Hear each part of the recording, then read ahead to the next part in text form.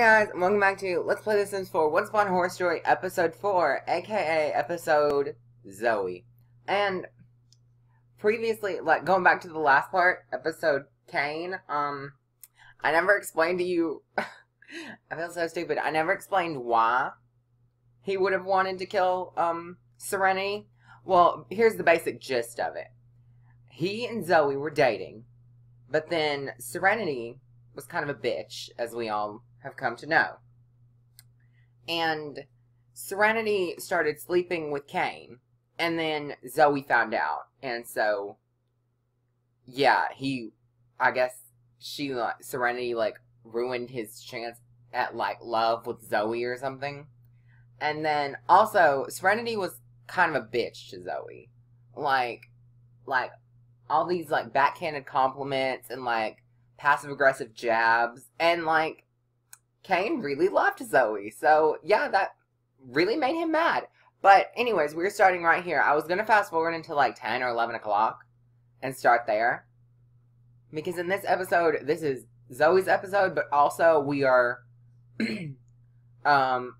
having a charity ball, which I thought, you know, why not have a few events in here? So, there's gonna be a charity ball. But, before I could fast forward, Scott Bettencourt called us and said, hey, I can't get you out of my mind lately. Want to go on a date? And he's engaged. I'd like that to be noted. He is engaged. But I'm going to say sure. Because, let's be honest, Zoey and Scott, you'll see in their relationship bars, they've always had a romance for each other. She never acted on it, of course, when she was dating, Kane, but it was there. She always has kind of had she's always, held a torch for Scott Bettencourt. And I think he's always kind of had a torch for her, too. But this is Zoey's outfit. It's very cute. And let me just go through her things. She wants to have a successful lineage. She is unemployed, but actually she works at this restaurant. She's a waitress. I gave her a waitress outfit for her second everyday outfit. I gave her a waitress outfit. And these are her skills, 6 in parenting, 1 in cooking. She doesn't have that many skills, but these are her relationships. See, there's her thing with Kane. Here's her thing with Scott. With Serenity, she really didn't like Serenity. Her sister Rebecca, her brother-in-law Colby, her daughter Marisol. Yes, that is Zoey's child. That's Marisol Rose. Zoey Rose right here. Hot-headed, family-oriented, domestic, and self-assured. And, yeah. And then here's her daughter. And her daughter is angelic. And there's her skills. And then here is Rebecca. She's in her sleepwear. She also does not have a career. She wants to have a big, happy family. And these are her relationships. This is her husband. Yeah, because she's Rebecca Olsen now. She is Zoey's sister, and the reason Zoey doesn't have any parents in either of the versions of this story is because her parents died, and Rebecca basically raised her. But then there's Colby, and then here's his thing. His thing with Serenity, I never said it for this timeline. Because 2014 and 2017 are 2 different saves. And so I never said it. I never bothered to say it because it's not that important in this timeline. But he is a detective. And he wants to be a bodybuilder. And the reason he became a detective is because he always wanted to solve Serenity's murder. But he is romantic, bro, hot-headed, and high metabolism. Did I say Rebecca's traits? I think I did. Family-oriented, foodie, good, and domestic. But yeah. So here we are. Hello, Scott. Lovely to see you. Get to know. Ask about day. We're just gonna ask. He's our friend. I don't know what to do. This is so awkward. Boast about your family. But yeah, who else is there anybody else here? Nobody important. So that's always good. Nobody important. Oh, I saw that correctly, right? Scott hates children. Oh, Lord. Okay. That's a bit awkward, considering I have a child. Scott is a businessman. I'm sure she probably already knew that. This is probably why they would have never worked out. It's because she's family-oriented, and he hates children. Which is sad. They could've. That's my OTP for this series. It's Scott Bettencourt and Zoey Rose. Tell them an engaging story. Express your admiration for helping Helena and her sisters. What else? Have a deep conversation with them. I don't know, I just always thought that these two would be really cute together. And it's kind of like those people that just weren't right for each other. Oh, look, somebody we know, Eloise Perez. Yeah, she is... Oh my god, why is she out with Alexandra Avalos? You two hate each other. I never set their relationship, but they hate each other. You, Eloise, you married Alexandra's ex-husband. After you had an affair with Alexandra's ex-husband. And this is actually, Carly's mother and Veronica's mother. It's really weird. It's very, very strange. Very, very strange. But we should probably go get a table. I want one, like, over here, so we're just gonna move it over here. And then take this off. And then take these off. Because it makes better for pictures if you're near a window and by the corner. So, request the table. Well, I don't know if it makes for better pictures, but I like to have them, like, in the corner next to a window. I think it's cinematic. So, request that table. And, I don't need your needs to be all crappy, because I need you to deal with yourself. And, okay. So, I don't know why you have a flirty vibe, Zoey, but, like, he is engaged, and you're not a hoe. Your ex-boyfriend might be a hoe, but you are not a hoe. So, order for table. And we will reveal later, probably at the charity ball, why Zoey would have a need to kill Serenity. But we are gonna have a cafe latte. No, actually, we're gonna have a root beer float, you know? And then he's gonna have a black coffee. And what else? We're gonna pretend that he's paying because he invited me.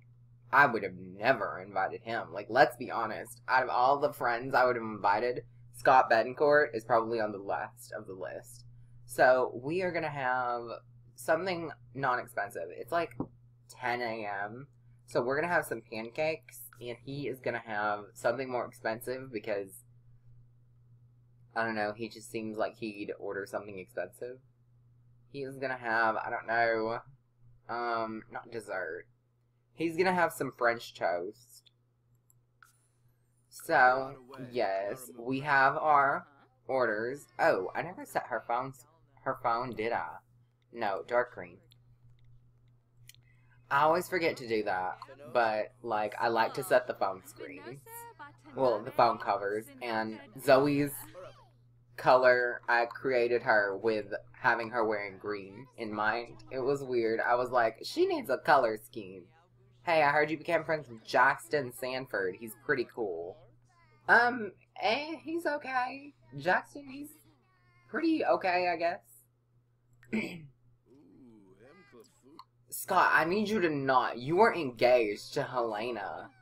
Zoey. Scott, you two need to chill. Has anybody else walked in? Is anybody else sitting outside? No. That's always good. I'm legitimately, like, afraid that Helena Livingston is gonna walk in and try to fight me or something because she gonna be like, "You stealing my man," and I'm gonna be like, "No, I'm just out to like." I think this would be brunch. I'm out to like brunch with him. Elena, chill. These two, like, I'm sorry, I know you guys probably aren't attached to them, but Zoey Rose and Scott Bettencourt, ugh, if only he didn't hate children.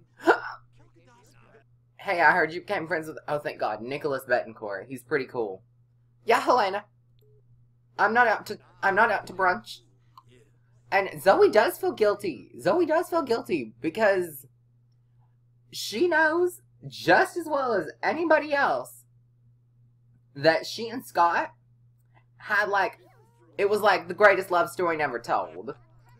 I like to say. They were the greatest love story. Scott and Zoey were the greatest love story that was never told. Because they were probably very in love. It's just they didn't get a chance to do all that stuff because of circumstances that they probably did indeed create themselves. If you don't see where I'm going, hint, hint, nudge, nudge. He hates children. She is family oriented. She also has a child, hint, hint, nudge, nudge, whose father is one of the teens, and out of the two options, hint, hint, nudge, nudge, this seems the more dramatic of them. Hint, hint, nudge, nudge. It will be revealed at the charity ball. But this, because the charity ball's tonight, probably at around 5 or 6, and this is really, in case you didn't get it, Scott Bettencourt is Marisol's father. Scott Bettencourt and Zoey Rhodes. Here's what happened. So, at the lake house, back in 2014, on their spring break trip, Serenity was sexing it up with Kane, and then Zoey walks in, is really appalled, and then goes in the other room. Scott comforts her, and then they have sex. And then, so, it is later revealed, because Serenity dies that night, it is later revealed that, my girl Zoey is pregnant. And so she talks to Scott about it, but he's like, I don't really, like, it's like a hypothetical, because he doesn't know she's pregnant. And he does not know that she was ever pregnant. He has no idea.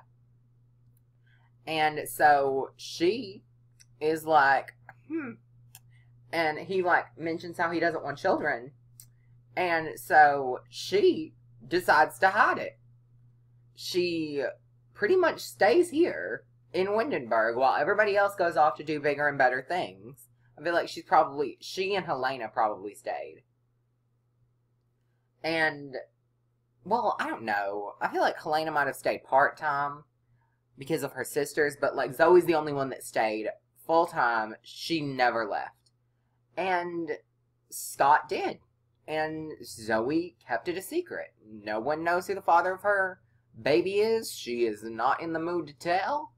And I think after this, seeing how well he's, I guess, acclimated to having children in his life, seeing as he took in, I feel like this really is like a shot to her heart, is like, when he got with Helena, she and her little siblings, who probably are like 6 or 7 or something, they moved in, and that's really like a shot to Zoe's heart, because he didn't want to have children with Zoey, but, like, he was willing to take in Helena's little siblings, which is basically kind of like their parenting, Haruka and Rize, and that's a shot to Zoe's heart.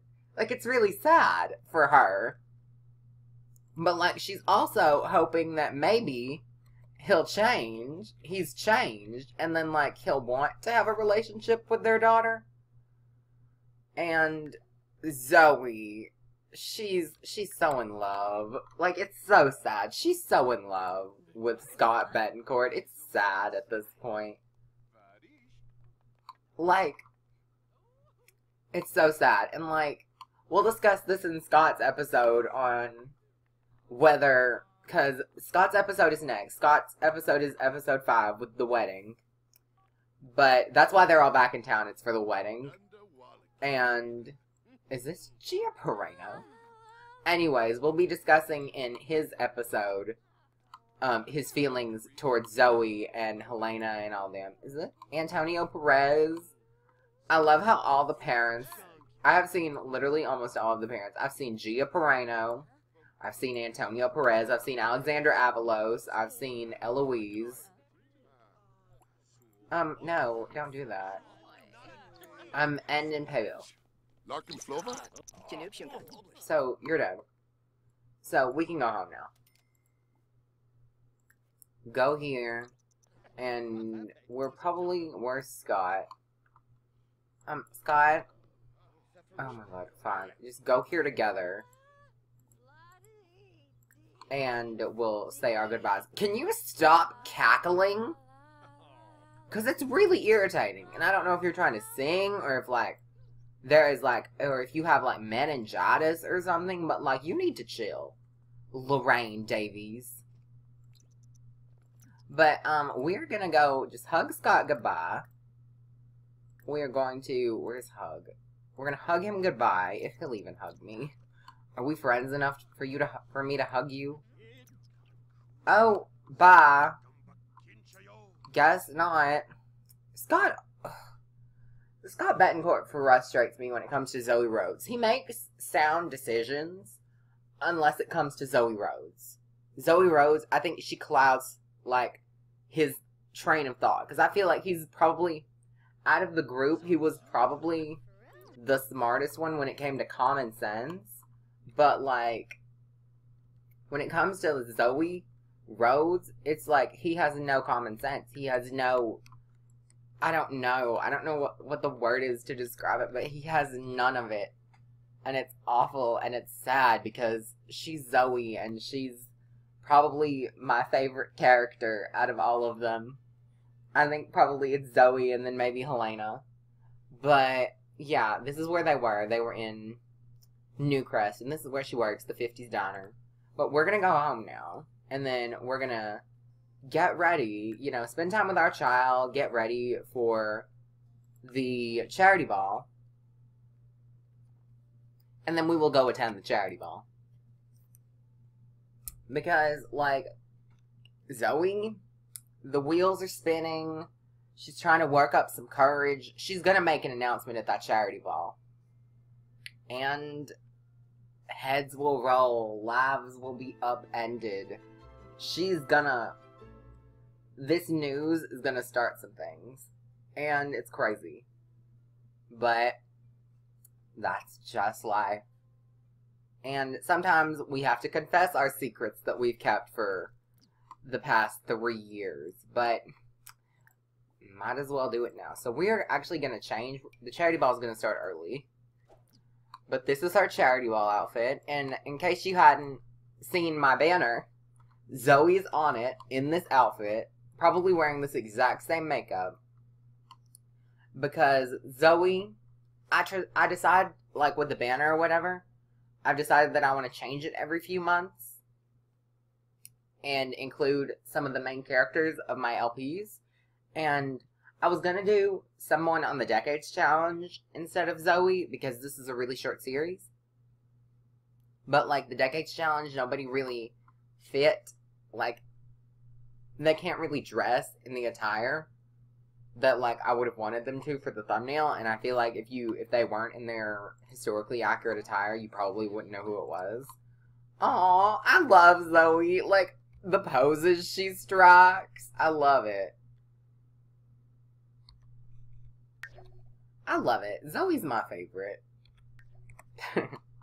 I don't know why, though. Because, like, I don't know. She really doesn't do a lot special, but, like, she has a lot of crap happen to her in life. Oh, I don't need to do that.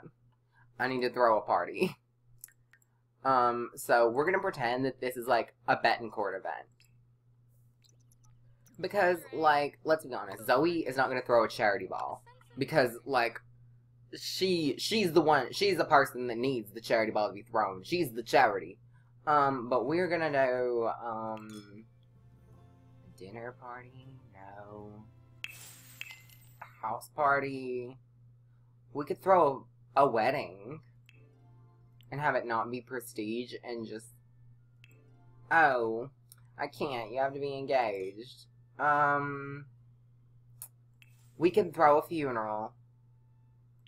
No. Is anything? Like, I want them to wear their formal events. So we're gonna do a house party. Wait, can you throw a house party at like a community venue? Gia, Veronica, you.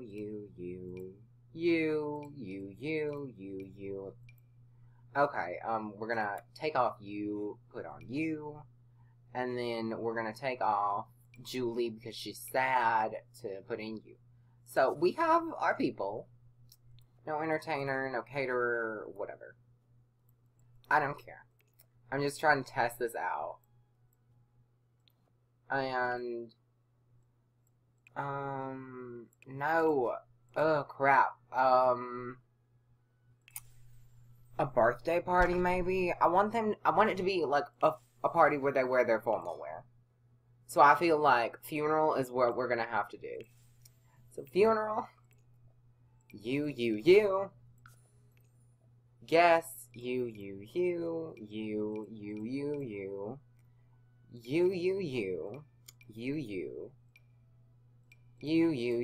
and you. Guess. Oh. I guess. Oh yeah, I forgot. Julie doesn't want to go. So Robin, a minister. Fine. Entertainer, mixologist. Actually, we're gonna have all of those things. Actually, we're just gonna have a mixologist. And the Charity Ballroom Lounge. Thank you. And I actually built this. It's not very good, but it's basically just a square. It is, no, a rectangle. It's like a rectangle. It's a big rectangular room. But it's pretty, and it has bathrooms and all that. I don't know. I built this like 2 weeks ago. Because I was like planning out the episodes. I'm like, what are we going to do to fill up Zoe's episode? But then again, I realized that we were 22 minutes in and oh my god, I forgot to fix everybody's formal wear. No, you're not sad. You're not sad. None of you are sad. No one's dead. This is sad. But I built this. This is the Charity Ballroom. And I need to actually replace this with a podium because I don't want Zoe to sing. When she makes her speech, I want her to speak. So, is it under, like, hobbies and skills? I want the city living thing where you can make speeches, but I don't know where that is. Actually, let me just be like, Show all. Show all, please. Sims 4. We only have 2 minutes left in this episode because I started it early because I wanted to go to brunch. So we're probably just gonna let this go for another 10 minutes. Because, like, I got to have my revelations or else it's not as impactful and the whole point of this episode is lost. So, no, that's not it. Like this, but like the regular version. Is there like a regular version of that?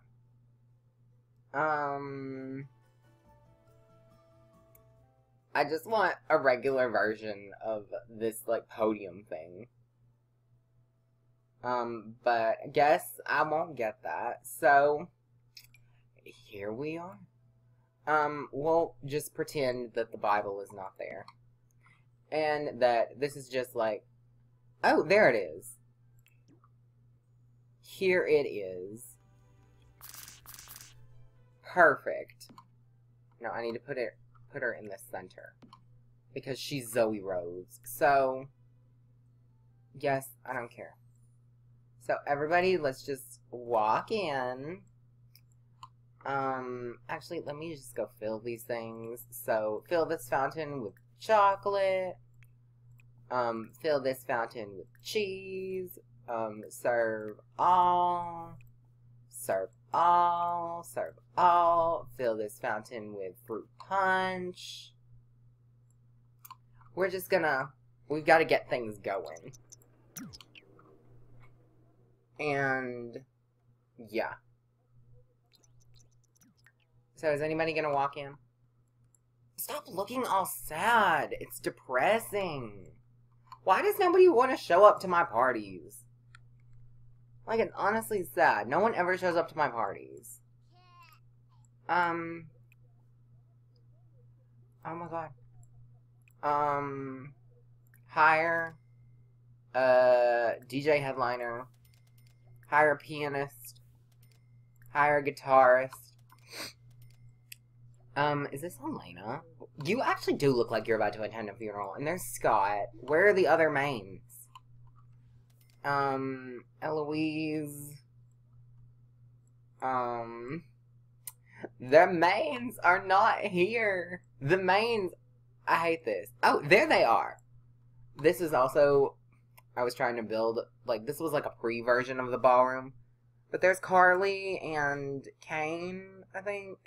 But where's Veronica and Aiden and all the other rich people? I do my best, but like the parties I throw in The Sims, they never end up going well. Is this Veronica? There's Veronica. I guess. So can we? Oh my god, this is just sad. Okay, turn that off. Turn this off, Zoe. So we're just gonna pretend everybody is seated. And we're gonna give our speech. I'd like you to move, Jesse. Sarpava Yonis Revuda Kidam. Yasmi's Kloibam. So everybody is just real confused. I just wish I could just throw a formal party. Delete this stupid moodlet. I hate this. Like, I didn't know. Oh my god. Yukari's the minister! Oh my god! Oh my god! She's dead, and she's Helena's dead mother is the minister. I really should have fixed everybody's formal wear. Veronica, are you the mixologist? Veronica's the one making drinks. Oh my god, this is just...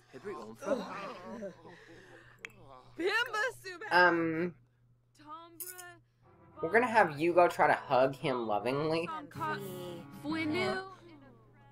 Because here Marisol goes. Zoe has just announced to the entire town that Scott is the father. And so Marisol's like, Dad. Go, Marisol. Oh, hello, Carly. I love your outfit. Don't see where... Oh, there's Aiden. Where's Kane? So everybody, the mains are here. The guests have arrived. But here we are. So go hug this child. Not you, Alexandra. So, hug him lovingly. No, you're not gonna starve to death. Aww. That was so cute. Zoe gave a successful speech. That means nobody hates her. And Scott understands because he remembers their conversation. And she had to do what she had to do, you know? She didn't know what to do. She was 17. She really did not know what to do. She's like 20 now. Like, she does not know what to do. This is like a conversation beyond her thing, and so we're kind of going to argue a bit. We're going to argue about children, and then we're going to argue about his parenting, because it's like, Scott Bettencourt, you, the boy who said you never wanted children, you now want to judge my parenting skills. These two are being nice, I guess. Can you turn around and face me? Stop.